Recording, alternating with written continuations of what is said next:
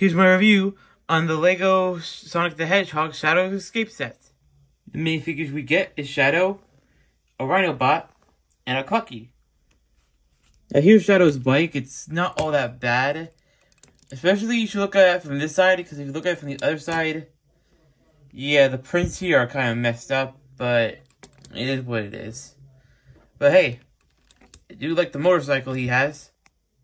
Now this small lab build over here is pretty cool, because when you press this, the glass comes flying off. You can take Shadow out. But inside, you can see that there's this little screen right here with Shadow on it.